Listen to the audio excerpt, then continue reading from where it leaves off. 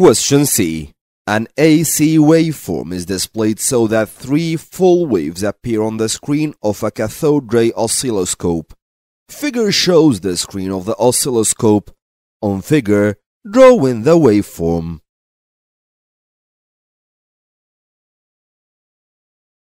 In this question, he's asking to draw 3 full waves in this area, which represents the screen of the C.R.O. Let's divide the screen into 3 equal parts for 3 successive waves. Let's also divide the screen horizontally to draw the positive part of the wave above the center line and the negative part of the wave below the center line. Let's start with the first wave.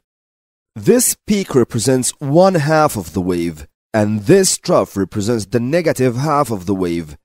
What you see now is one complete wave. We will repeat this 2 times for 2 other waves.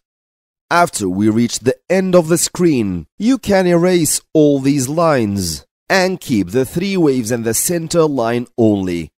The mark scheme gives 1 mark for this question. 3 full waves equal in amplitude and wavelength.